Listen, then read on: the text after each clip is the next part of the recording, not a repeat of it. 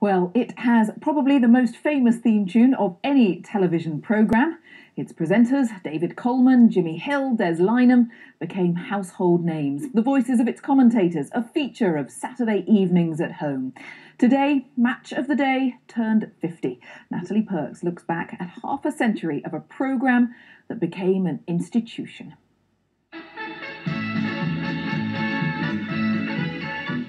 The tune and the titles have been tweaked over the years, but the chills remain. For football lovers, this melody has been a staple of Saturday nights. You know, it was one of the things that I was always allowed to actually do by my parents. You know, they always let me watch Match of the Day. The format has always been simple. The day's top matches cut down into highlights with chat in between. If it ain't broke... You can watch all the live football in the world, but to get that fix in an hour and a half of everything that pretty much happens on that day, it really does work. Welcome to Match of the Day, the first of a weekly series coming to you every Saturday on BBC Two.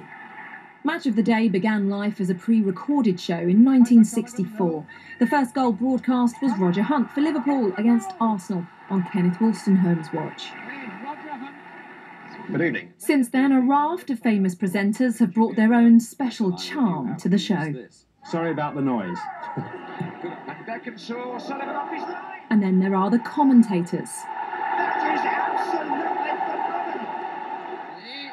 One of the most famous voices returns for a one-off commentary tomorrow, 10 years after his retirement.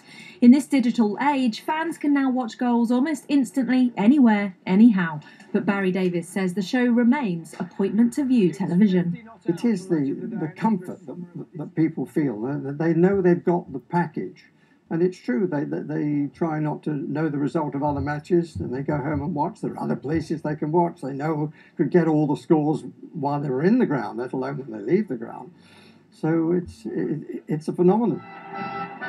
50 years may have passed, but it seems the same arguments rage. If anybody is still trying to tell you that football was far better 10, 20, 30, 40 years ago, just very politely say to them, nonsense.